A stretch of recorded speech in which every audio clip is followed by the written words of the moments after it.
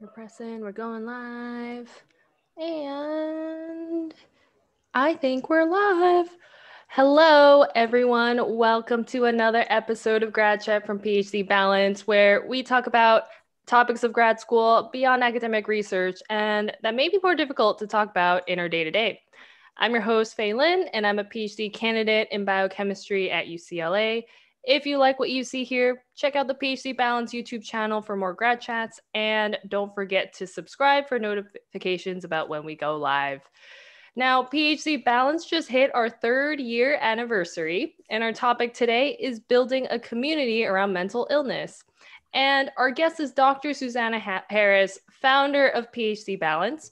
Susanna graduated from UNC at Chapel Hill last spring with a PhD in microbiology and immunology. Susanna currently works as the manager of engagement and communications at a life science accelerator called Zontogeny.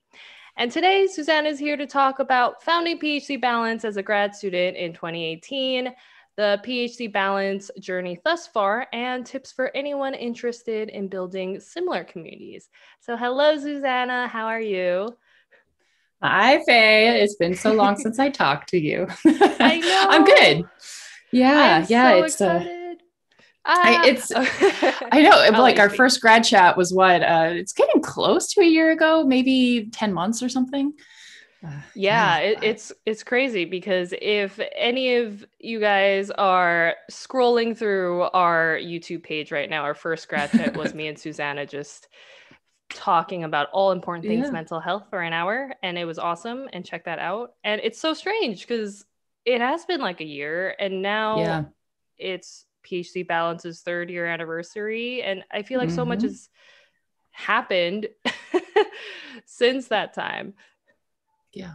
Yeah. I mean, I think really like the way that we came up with doing grad chat is pretty similar to how all of PhD Balance came about, which was just like, oh, these conversations need to happen. And it's great to have them one-on-one with people who feel comfortable, but how can we extend those conversations out to other people? And how can we use this kind of like genuine back and forth to really normalize difficult discussions? And just like we've seen with grad chat, where it's like you and I started it because we're friends, we talk about this stuff anyway, let's just talk about it more openly, then like let's bring in other people. And then you have become the host and are just killing it. And it's, like that's, to me, that's the most fun thing about building any sort of community or building any sort of project, is to create something that you can then step back from and watch other people grow with. I mean, since we started it, you've changed how you videotape these things. Like you've really perfected how the communication goes back and forth, and even like the emails, and there's a podcast now. It's just, it's so cool. Like this is the most fun stuff I can ever think about, but Yeah, it's amazing. And I do have to say, like, all of this was possible because Susanna founded PhD Balance and created this team of people that was able to make projects like this grad chat possible, because grad chat definitely is not a one person project. There's an incredible team that goes working on all the logistics behind the scenes. And it's amazing how that all came together and how I feel like we've come full circle a year later since like our first grad chat, and now we're speaking about how much things have grown since then. yeah. And I guess with that, maybe we could jump in a little bit about the background on why did you found PhD Balance? Like what was the inspiration and how did that start? Yeah, I mean, kind of similar to how I do a lot of other things. It was a combination of being really excited, being pretty frustrated, and then also feeling like, maybe I could create something that other people could feel is useful, because I wish that it had been created for me before that time. And I think that, at least for me, when I'm building things, I try to focus it on one person. It's usually the easiest to think about, okay, what would past Susanna want? And so all this ties together because in February of 2018, there was this paper that came out in Nature Biotech, and there were a few authors who, what they did is they did a big survey of several thousand graduate students, the majority of whom were PhD students, and they looked at their signs and symptoms of anxiety or depression. And what they found is that at any given time, so at any given time when these students took this this kind of test. It's the same test you would get if you went to a doctor's office and they were wondering about your mental health. Of those people who did this survey, about 40% of graduate students were dealing with signs or symptoms of severe anxiety or depression. And I read this paper and I was like both very surprised, like kind of shocked, and also just, I was sort of validated because I've dealt with chronic mental illness in a couple different forms for a really long time. And the year before reading that paper, so back in 2017, I had just an incredibly long, hard, depressive episode in grad school.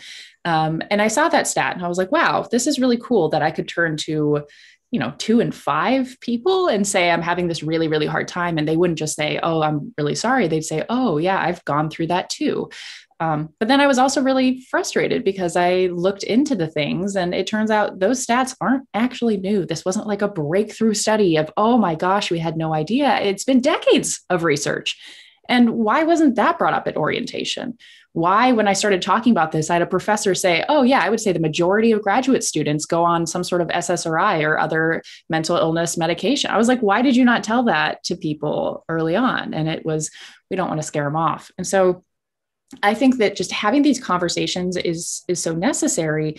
And I know that we don't want to scare people off. And I think a lot of times people see this work I do highlighting some of the issues with academia as, oh, well, you must hate it. That's why you have all these issues with it. That's why you're no longer an academic. And it's like, no, actually, I think that academia can be just a fantastic place. It's a place that is hopefully a place for growth and how we teach people how to think as researchers, as people who are being creative. So why aren't we teaching people to take care of the organ that makes us think? Why are we don't focus on just how we're thinking, but how do we take care of that thinking? So all of that came together. I decided that, hey, let's have these conversations. Let's show the faces we see in academia, the smiling faces, the successful faces, the same faces we put on social media. And underneath it, talk about dealing with mental illness. It was an Instagram page because that's sort of the format of Instagram. And it was called PH Depression because I wanted to find maybe 100 other people who dealt with depression in their PhD, and we could be friends and support each other through the end of at least out of my PhD. And people really wanted to share their stories, and it just totally took off from there. But the original intention was just, can I find a handful of people that we can support each other and have these conversations? Yeah, I think you said so many things that struck me in that. And one, I remember when this paper came out as well. And at that time, I wasn't even on Twitter yet. I did not have the level of open dialogue that I do now around mental health. And I remember my reaction was kind of similar, where it was just like, wow, this is kind of something like I always knew I was struggling, but then it's like, wow, everyone else, this is a published paper saying that this is a documented issue. And that was really, I don't know, I don't want to say, maybe it was kind of mind blowing, because like part of this struggle is feeling so alone with this stuff. And that's why communities like PhD Balance have been incredible in challenging that narrative that you're not alone, and that it's so important and valuable to share stories about things that are hard to talk about, because then we go into this other layer of stigma that we have to challenge, and all of these other issues that come with managing mental health. And so I really love this theme of sharing stories. And one of the questions we have here says, what was it like for you to start sharing your experiences with mental illness? That's a good question. Definitely scary. I'm hesitating because it's still scary. It's still, every time you try something new, and even sometimes when it's the same, story I've told, or you're always telling it in a different way, in a different setting, to a different audience. And so it's like, okay, to the friends or people I've already talked about my mental illness to, then it gets easier. But I could tell, you and I could talk about something and I'd feel very comfortable. But if I went and talked to a colleague about it, that would be terrifying. So I think it still is, it is very scary. And it's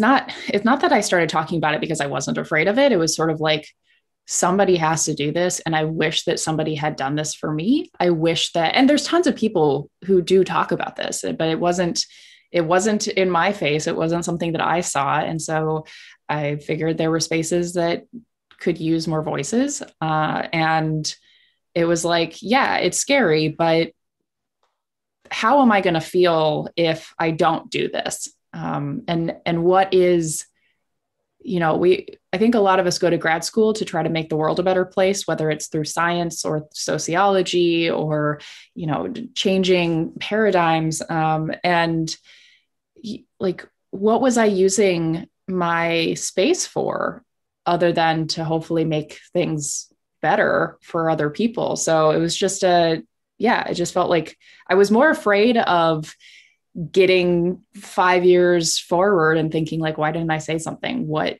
did I miss out on? And who might have needed to hear that the same way that I did before.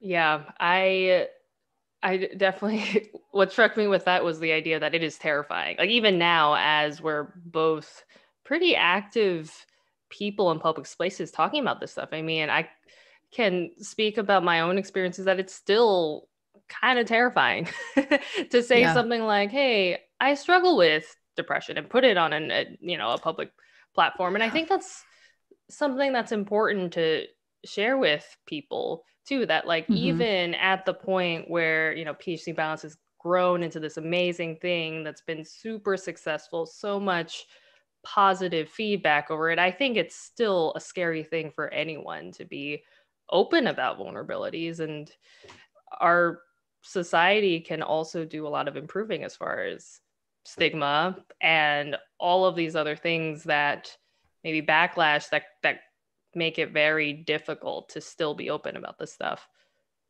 Well, and I think a big thing that you just said there is struggle, like present tense. A lot of people are very comfortable with past tense stories of like, oh, this is, so it's like people are I share a video. It's if you look up the Monty, Monti, and then Susanna, you'll find it. It's a video talking about that really dark, depressive episode in grad school. And so, but even though that's definitely a content warning situation. Um, People are a little more comfortable with that versus saying, I still deal with this, like there's still, and it's not pretty. I think there was a tweet I saw recently where someone was like, yeah, we're all for destigmatizing mental illness until it's like, oh, I haven't brushed my teeth in 2 days. And then suddenly it's disgusting. And like for me, the teeth brushing thing isn't really a thing, but it's more of like, oh, I haven't showered in 72 hours like I have now, but that it's not something cute. It's not like when you're dealing with depression or you're dealing with anxiety, it's not sitting in a corner drinking a cup of tea and being like, oh, I'm not happy about my movie. It's like being a kind of a shitty partner or like feeling terrible or having your whole body hurt or having basic human functions that you can't take care of anymore. And it's not what you see in cute movies. So I think it is. I mean, how do you, of course, I'm going to ask you all the questions, but like, how do you do it? Because you do talk about, current mental illness and like you have just done a fantastic job on Twitter of just speaking out and you speak about so many things. How do you keep talking about these difficult things? And you run like the grad chats every weekend. That's a lot of work. Yeah, it's you said so many nice things there.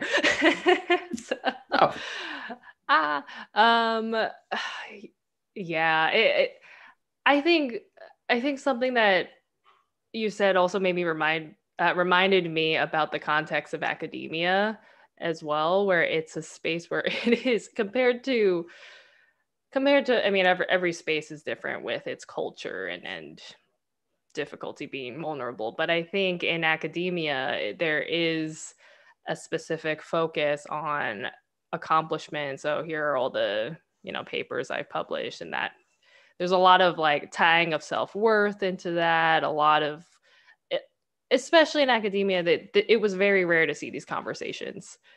And it kind of goes off of what you mentioned in the beginning about this is what I wish I saw when I was a beginning grad student, or what I wish past Fay saw these Yeah. conversations happen, because I would have benefited so much. And that is definitely part of the drive. And then also realizing that just because I don't see these conversations now doesn't mean that there isn't a space for them, or doesn't mean that this isn't doesn't belong here, that I can Mm-hmm. create things that I see there is a gap for. And that is a really cool thing. I think that's what PhD Balance has essentially done. It's this space on open dialogue on mental health that was not there before, at least for me. I feel like PhD Balance was this first real, like, at this point, international place where we can talk about these things. And it's like, wow, it's grown. And now there's a precedent that we can create these communities.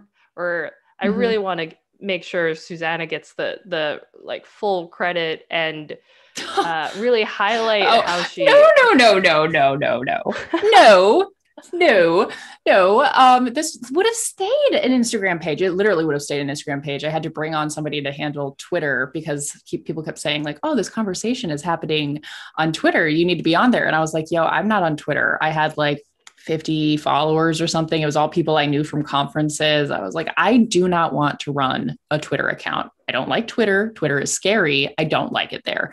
So I brought on somebody else. That was my first team member.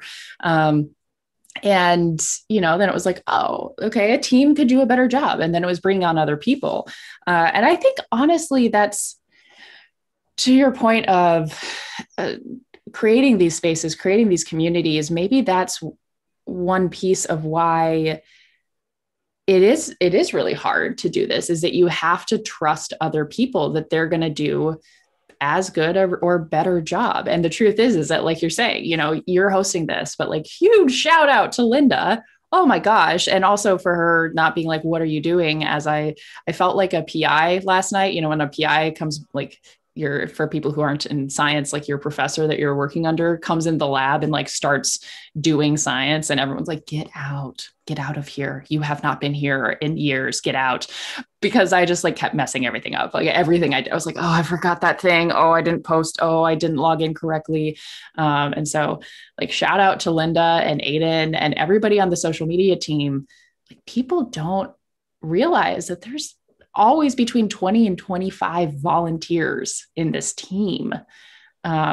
So yeah, I'm just gonna, like, I started talking, but nobody can keep going on their own. I don't think anybody can be their own community. And I think that's the biggest thing, is to start trusting that other people are just as passionate and just as committed and just as strong and capable as you are. And so rather than holding things away from them, saying like, hey, I made this thing. Would you like it? Do you want me to help you take it over? Yeah.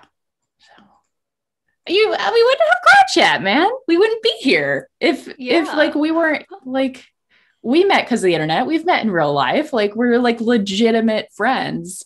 And we met because of both of us talking about this stuff. Yeah, exactly.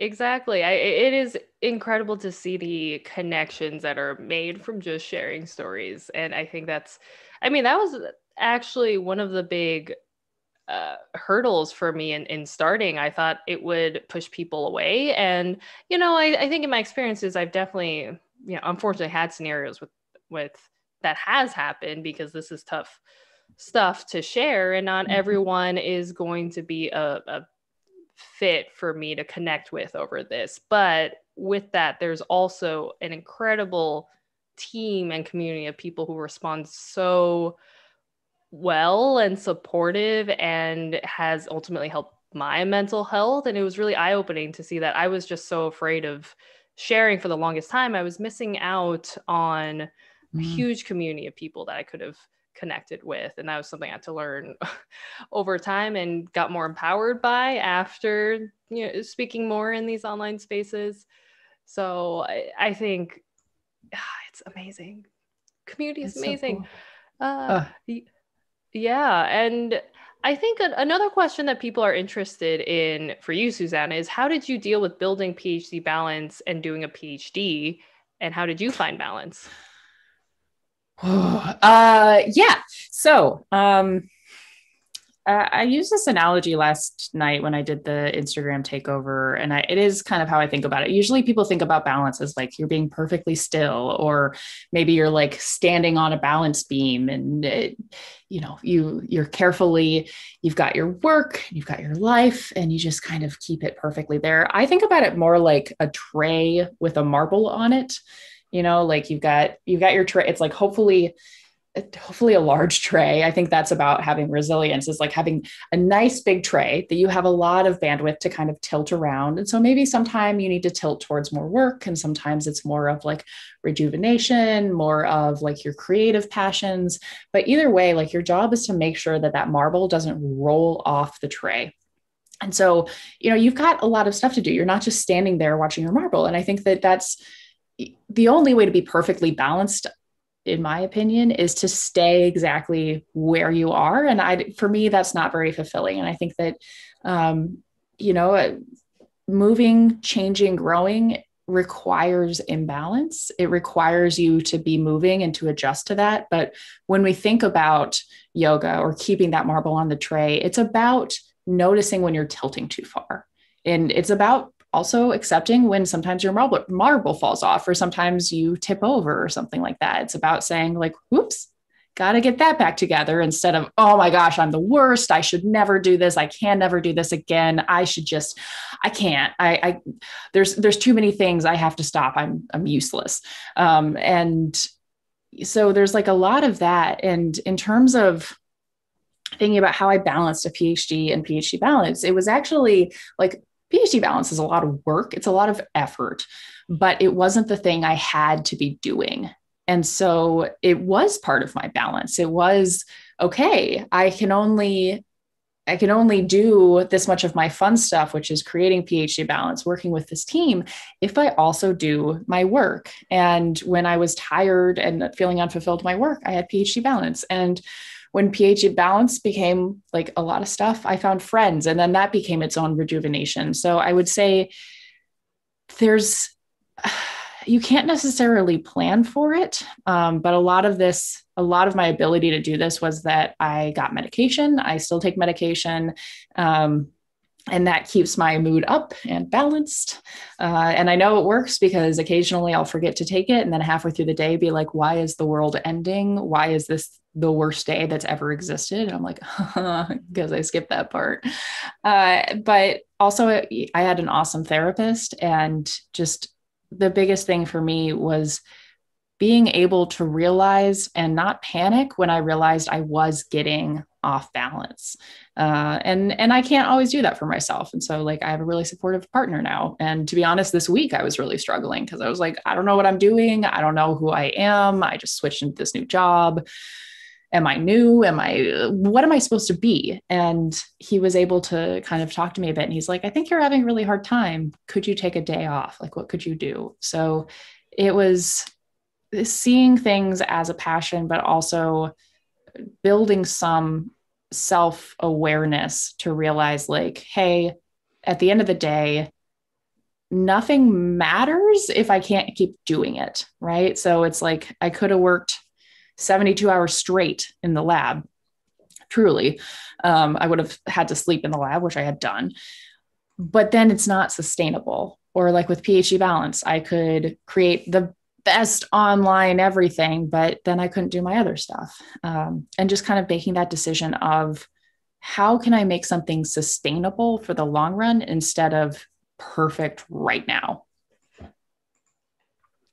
Yeah, I really like your marble analogy. And I think that really maybe the word is like normalizes that you don't have to be completely perfect and not struggling with anything. Like I don't think that's the goal. I don't think that's human. I think it's very human to deal with day-to-day struggle, and that is normal. And I think oftentimes I can speak for my own narrative in my head. It's like, oh, I'm struggling with this is normal. I'm like all of this negative self-talk around normal day-to-day struggle, when in reality I like this idea of like, my marble's still on the tray, right? It's rolling around. I got things here and Mm-hmm. there, but I just got to actively check in with myself and see, if I am struggling to the point where I might need some extra help with that balance, or just a lot of Mm-hmm. self check-ins, and to really be kind to myself if there are normal day-to-day struggle.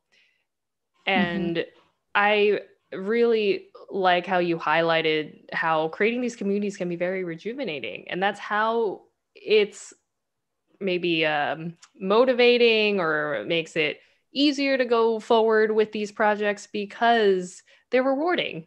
And I Mm-hmm. think a lot of times, like, it is absolutely work, and people can before starting can be focused on, okay, this is a lot of work, how do I keep it going, but also checking in on yourself and thinking, well, is this going to serve me? Like, if Mm-hmm. it's going to be too much, can I take a step back? And all of those check-ins when you're doing these projects are so valuable. Something I've actively had to do as well, where sometimes it's hard to be in these spaces and you got to take a step back. And that's absolutely okay too, for your own balance. Mm-hmm.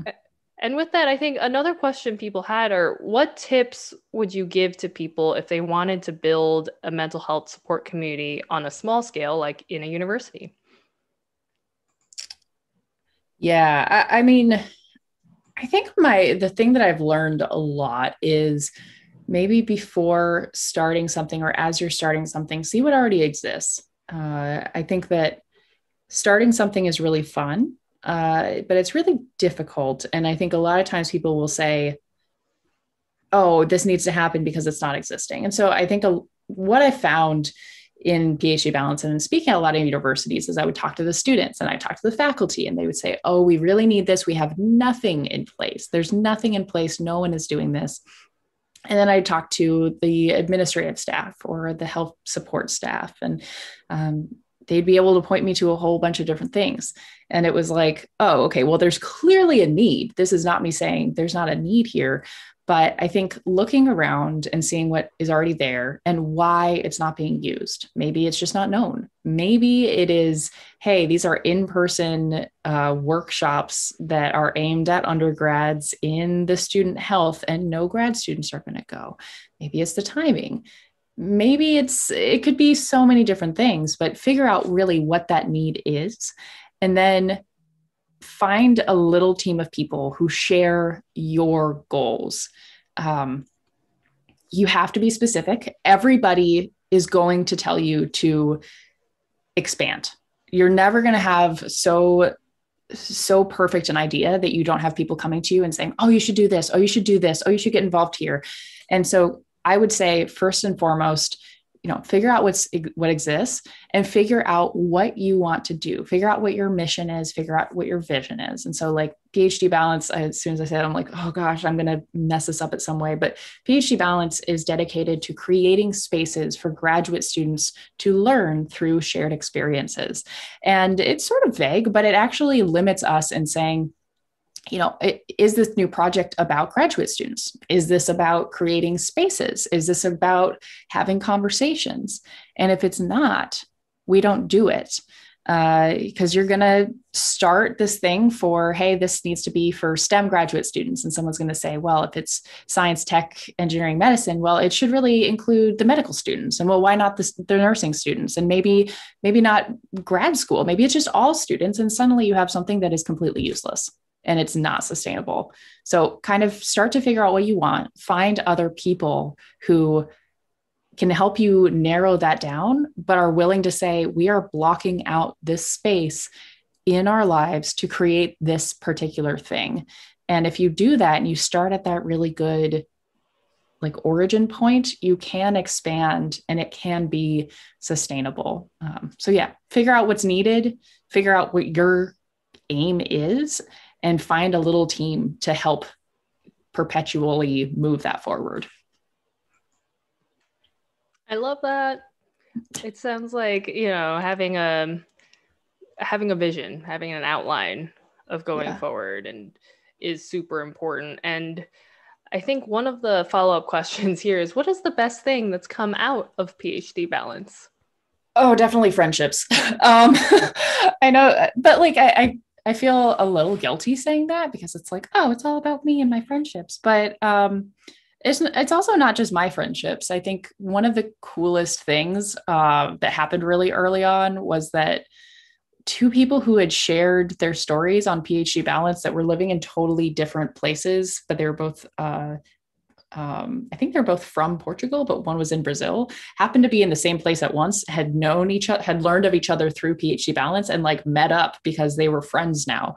So actual friendships and actual people supporting each other. And it's so cool to talk with people and say, oh, you should talk to this person. And they'll be like, yeah, I already talked to that person because I met them through PhD Balance. Like, what are you talking about? Why would I not know that person?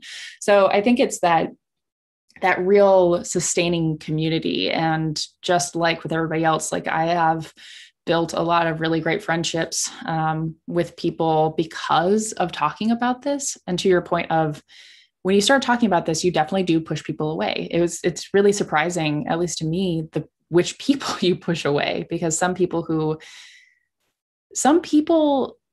like when you might be struggling, and it's not that they're bad people, it's just that is the capacity that they know you in. So I think about in college where I drank way too much, and when I started cutting back on that, some of my friends who were really good friends with me, when we'd go out every Wednesday through Saturday, we just didn't have as much in common anymore. And so understandably, they were like, come on, come have fun. You're so boring now. Come have fun. Like I got some of that too when I started talking about mental health, where it was like, come on, just relax. Like you're making too big of a deal about it. We all have struggles, whatever. And so you end up pushing away people who might be uncomfortable because it's just an uncomfortable topic.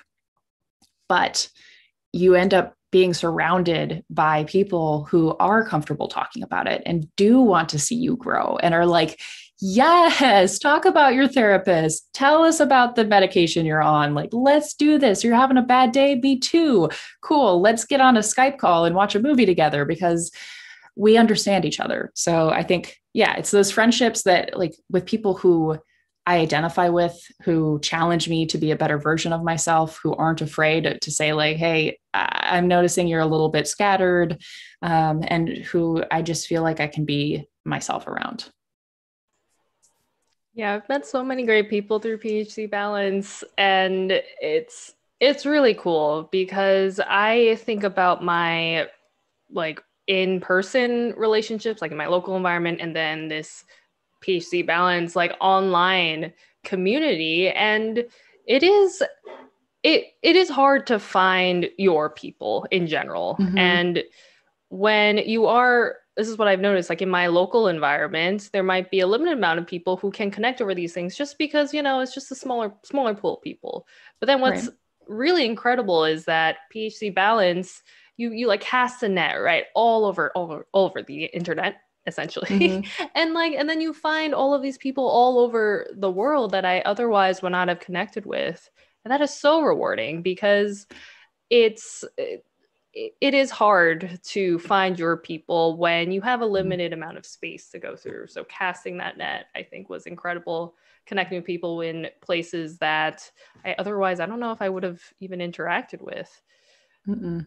Didn't we bring this up like in our first discussion, first or second? There was that maybe it wasn't this, but there was that tweet forever ago that was talking about, it's like you can't just go outside and scream about how much you love cats and find a bunch of people who love cats, but you can go onto Twitter and be like, I love cats and mittens, and you're gonna find 40 other people who are like, here's 20 pictures of cats and mittens that I keep on my phone at all times. Like I can go out and say I'm a microbiologist who deals with depression and anxiety, and I'm going to have a handful of people like, yeah, me too. And like, where else could I do that?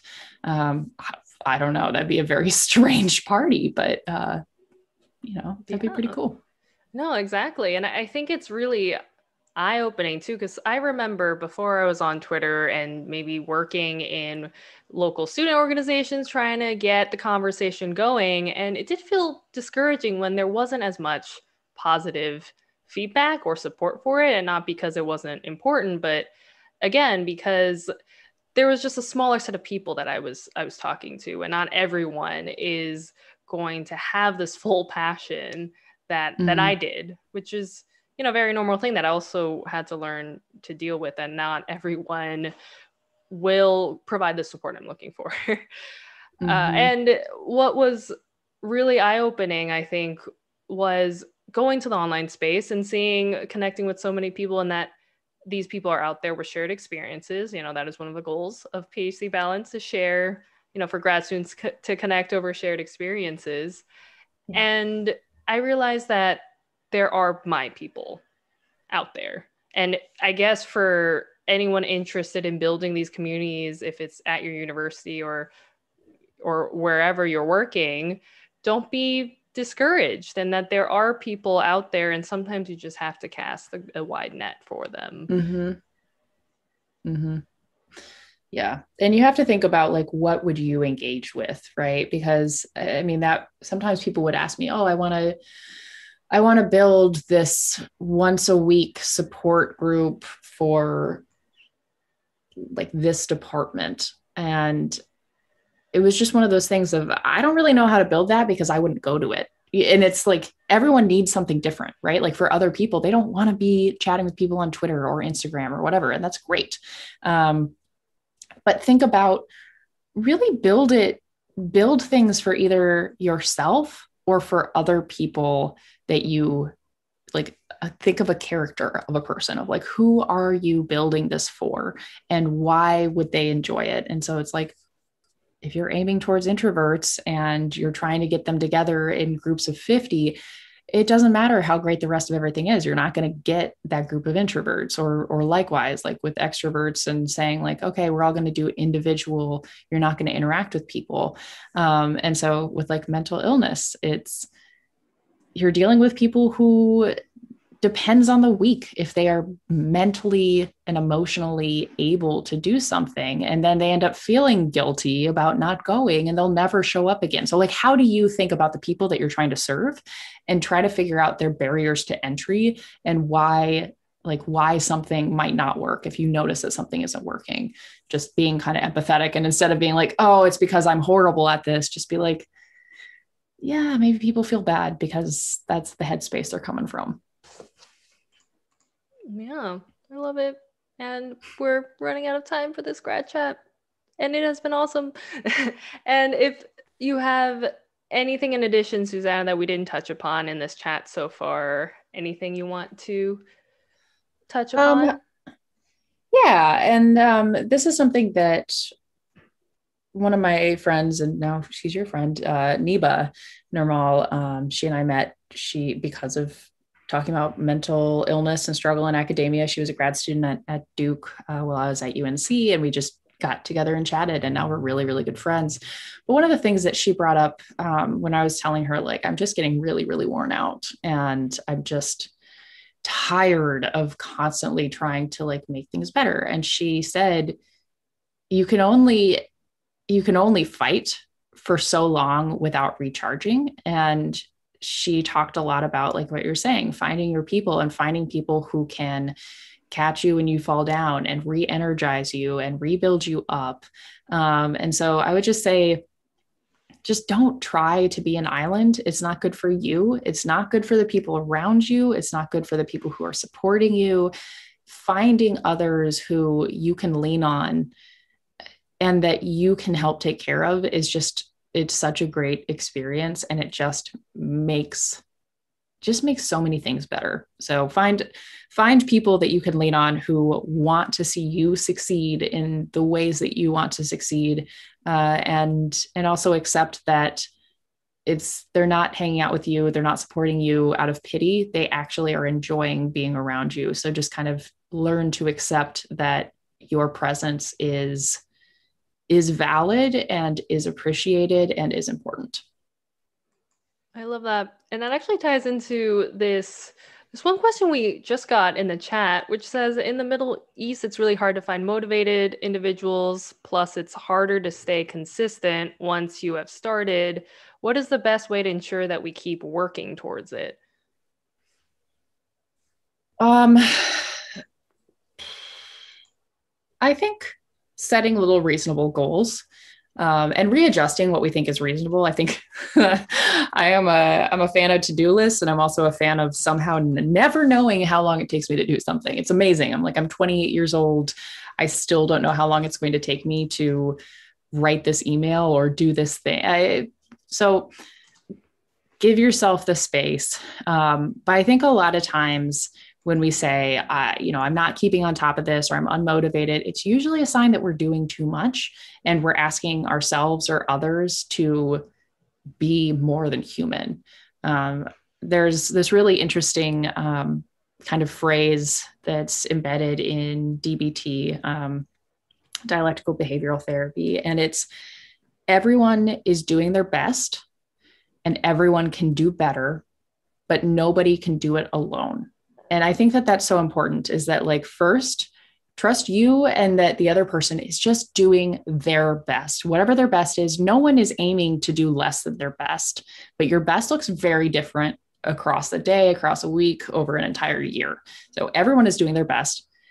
Everyone can be better. It's not a judgment of like, oh, you mean I should be better? You shouldn't be better. I don't care. It's for you, but you can. Anyone can get better in a whole bunch of different ways. You define what better means, and they define what better means. And finally, that you can't do it alone. So if you're trying to stay motivated, or if you're trying to find people who are motivated to just keep putting in work, I would say really reevaluate if the expectations are reasonable, and don't do it based on what should be reasonable, but just like, okay, what is the reality? What can I expect? What can I ask for? And try to make that sustainable by building a space where people can lean on each other when their best might not look like the best version of their best. Yeah, I think themes of resilience are super important here. And also just normalizing it's hard to build a support network. And I think one of the lessons that I've had to learn over time is how to support myself in situations where there may not be other people around, not because I'm not worthy, not because of other negative things that I would tell myself, but just because people are human. And sometimes it's a very normal thing where other people may not be around, may not have the bandwidth, et cetera. That has nothing to do with my self-worth or my worthiness or all of the other negative things I would tell myself. But it is just so important to just trust that you are worthy. You can also support yourself, and also that there are other people out there for sure, and that can be challenging to find them and to build that network, but you absolutely deserve it. And it is super important that you support yourself and just remind yourself that you are worthy. Yeah. And my therapist, I'll end it on this, which is that my therapist at one point said, do you think you're worthy of love and support and people liking you? And I was like, yeah, like I do a bunch of stuff, like look at all this stuff. And she was like, no, if you did absolutely nothing, if you did not produce anything, would you still be worthy of love and support and kindness? And it was like, and it's hard to remember or believe that, but I think it's a good practice to, even if it doesn't feel that way, to remind yourself that like you are worthy of respect and love and support and understanding.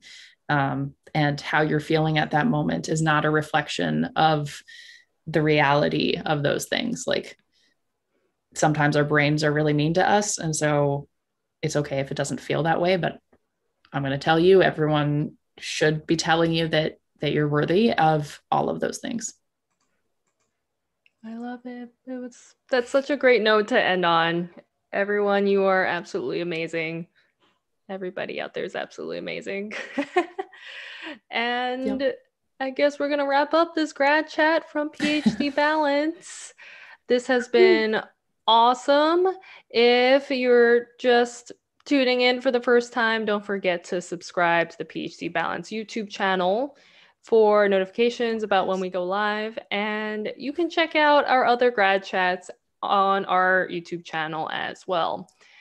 Mm-hmm. So, again, we talked all about the amazing efforts of PhD Balance. I also want to highlight we now have a speaking team. So, you can go on the PhD Balance website and check out our team of amazing speakers where we offer services ranging from seminars, workshops, and more if you're interested in bringing these mental health conversations to your university, organization, etc. So, I think the link is below. Please check us out. And PhD Balance is awesome. I met so many great people, and Susanna is awesome. Everything's awesome. All right, we're gonna go. Bye.